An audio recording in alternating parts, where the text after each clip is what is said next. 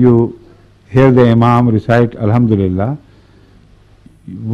I hope and I believe that that is the practice of every Imam in Ahmadiyyat, that he says Bismillah Rahman Rahim as he rises and then starts reciting Alhamdulillah. The reason why we still stick to this habit is that we have inherited this from a practice of the previous Hadhrat Mirza Tahir Ahmed and the following Khulafa. So I don't find myself authorized to change that practice, despite the fact that the practice of reciting Bismillah aloud is also permissible, and in Jamaat Ahmadiyya there have been people who have been doing it and none objected against them. I have a case to quote from my own family members, from my maternal side, Hadhrat Sayyid Waliullah Shah Sahib, Radiyallahu Ta'ala Anhu, he used to recite, when he went to Arabia and remained there for a while, he changed his habits, ordinary habits, according to the Arabs. And because there are Shafis who always recite Bismillah Rahman Rahim loudly before Surah Al-Fatiha, he started doing it. Hazrat Muslim Maud knew it, every other Sahabi knew it. None ever censured him for this. None ever prevented him from leading the Jummah prayer or other prayers while they knew that he would say Bismillah loudly. So the attitude is that of magnanimity and large-heartedness. But still, if I start that practice as Khalifatul Masih, this could be, first of all, I don't put myself up to it, as if I know better than the previous ones, That's reminder of my humility would not permit me to do that, although personally I prefer it.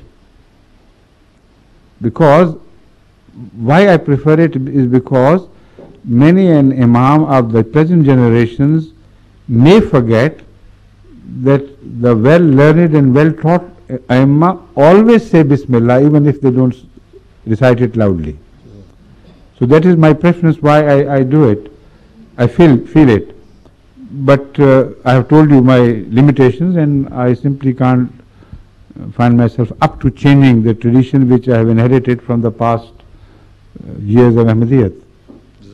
Thank you.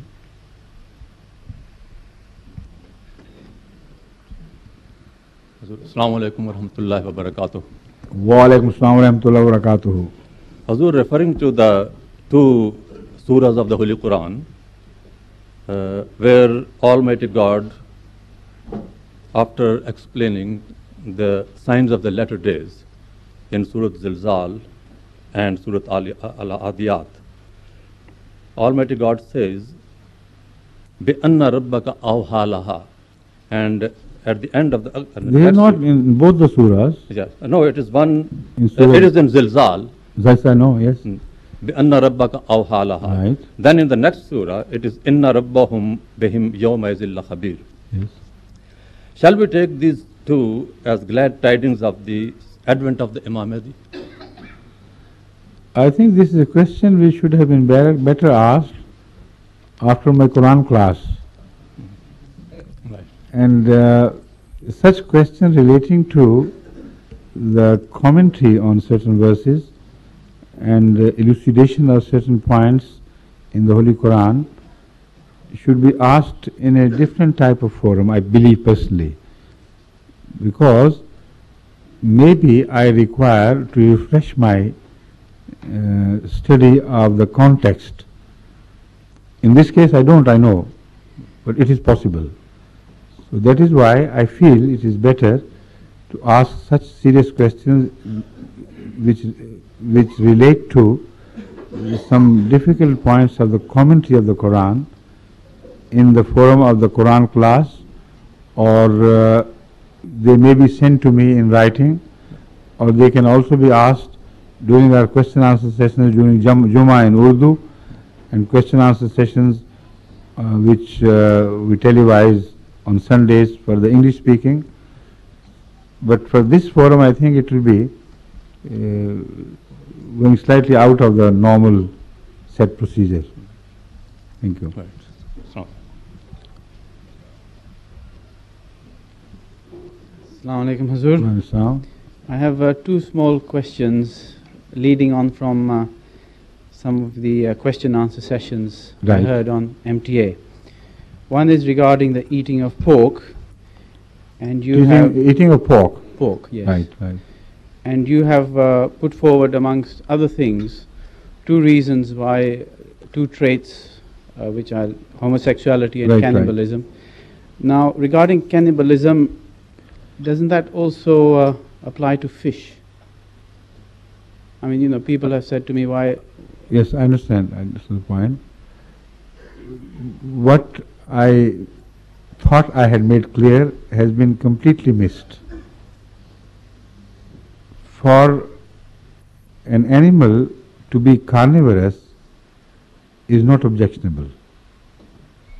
But for an animal which is vegetarian to suddenly become carnivorous of the worst type, this is odd. And that is what I mentioned with relation to the pig's habit.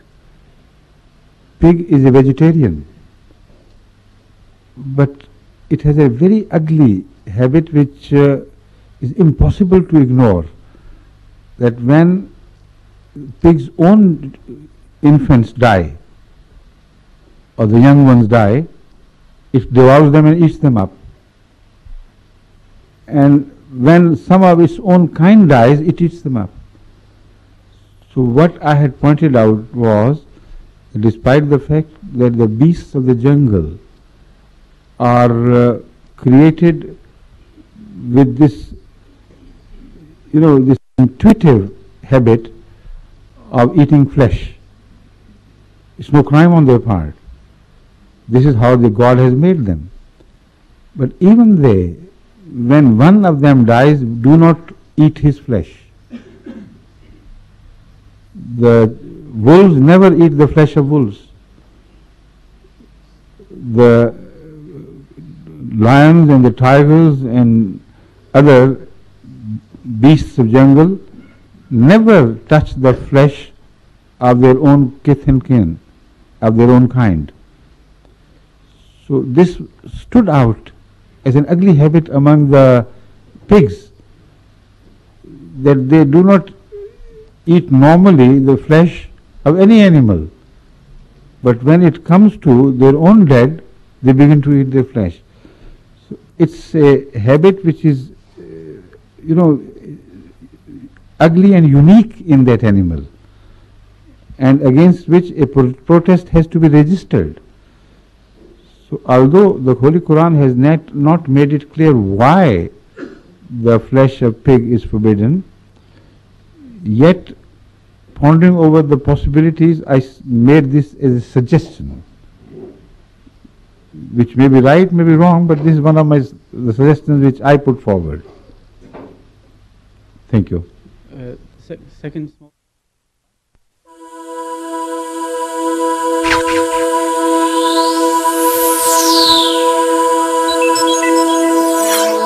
MTA International, reaching the corners of the earth.